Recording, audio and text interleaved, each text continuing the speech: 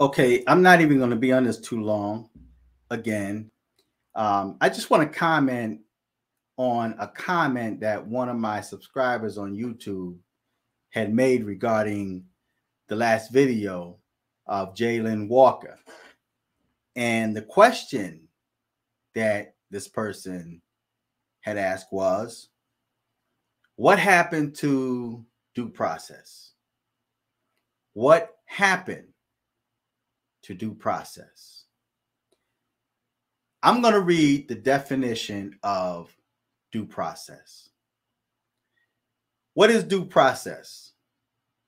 Due process is a requirement that legal matters be resolved according to established rules and principles, and that individuals be treated fairly.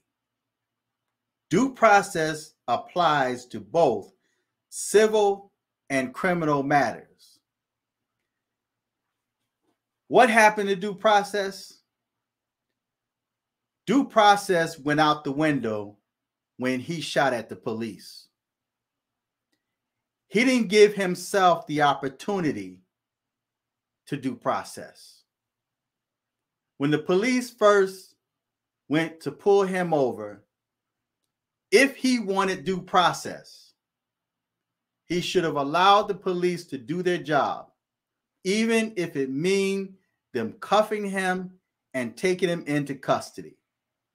Then due process is enacted. Then he will go through the court systems. And what happens will happen. But because of the fact that he ran and shot at the police, due process went right out the window. So feedback, tell me what you think. Till next time, I'm fearless.